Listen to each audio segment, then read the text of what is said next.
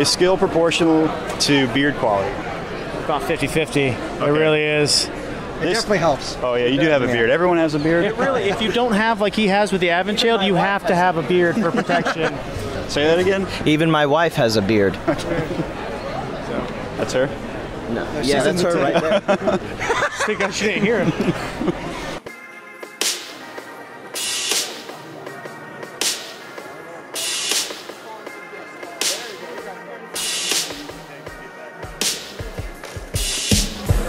I'm here at Infinity Con in Tallahassee.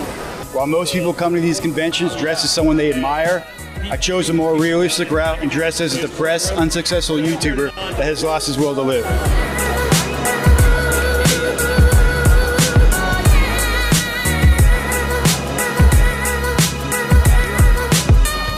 I'm here with Harry Potter. It's Captain America, the Endgame version. I'm Mandalorian Merc. The world's goth queen. I'm Scorpion from Mortal Kombat. I am a zombie. Zaphod Beeblebrox. Katana from Mortal Kombat. We are Vikings. We are Vikings. Sub-Zero from Mortal Kombat. I am Thor from Avengers Endgame. the attention you get at these kind of conventions dressing up. Does that also really fuel the passion? Absolutely. The biggest part for me is the kids. Yeah, when a kid sees me and says, "Hey, Cap," or "That's Cap," and they got that big smile on their face, it's amazing. I love the reaction. What really fuels the creativity that goes into these costumes? I had a heart attack and died. Do you prefer the books over the films? So, my dirty little secret, I'm not much of a reader. Okay. Okay, so you haven't read any of them? I've read a few in my younger Short days. ones. More or less, yeah. Okay. You guys do this a lot? He does. Just free time? Yes. How long did it take you to make this? Not long enough. It's like a pageant almost, where it's a beauty and styling contest for Gothic models. How many people are usually in these competitions? It can range from 35 to 70 countries. Oh wow, okay. Yeah. And you're from Tallahassee? Yeah. Okay, the goth queen is from Tallahassee. So what do you think about Infinity Con so far?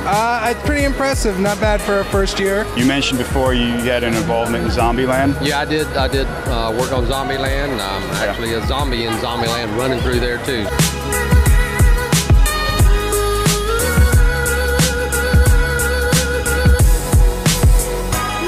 As you can see, period correct clothing use only. Skechers actually founded in 1300. It's meeting all your expectations? Yeah, for sure. I've been to the one in Lake City that they've had for the past couple of years, so this one's a lot of fun too, a bit bigger. Nicer. Bigger? Yeah. This is bigger. Do you find you're hit on more in costume? A little bit, yeah. Is that one of the reasons you dress up? Not necessarily, but it's definitely icing on the cake. You're like, what am I doing with my life? I want to put... I couldn't do nothing else, so I got into building my own costumes. Cool. What do you think about her releasing new stories now?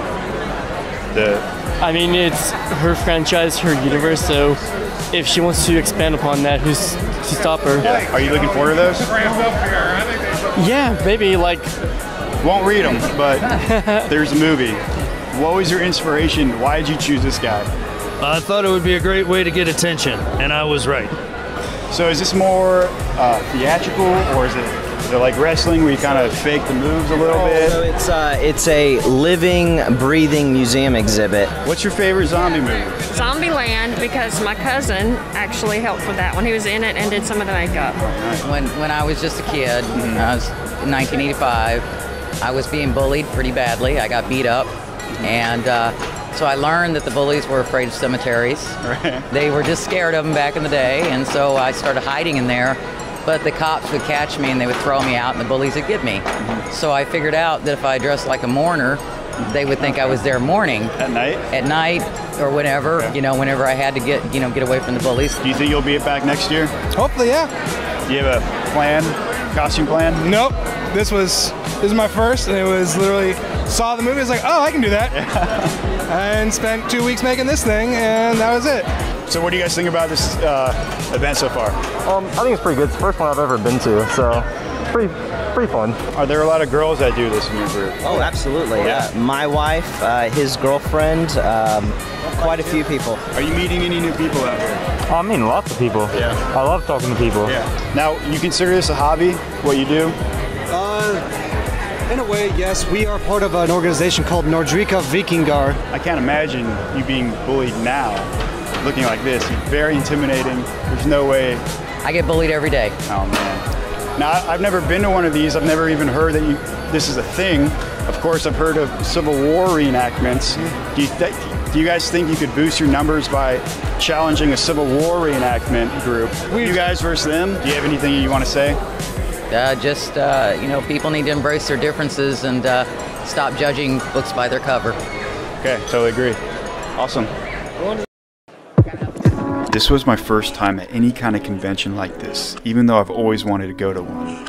I can't believe I waited this long. The people I met were amazing, and the event itself blew my expectations away. If you can, try to make it out next year. I know I will. Guys, I got a question. Who shot first? Obviously. All right, there you have it. 50-50. Wait, I gotta ask the question. Yes, sir. Okay. Having a blast? Having a blast. Yeah. All right. Having a blast at Infinity Con Tallahassee. I'm here with Jay with Factory of Effects. And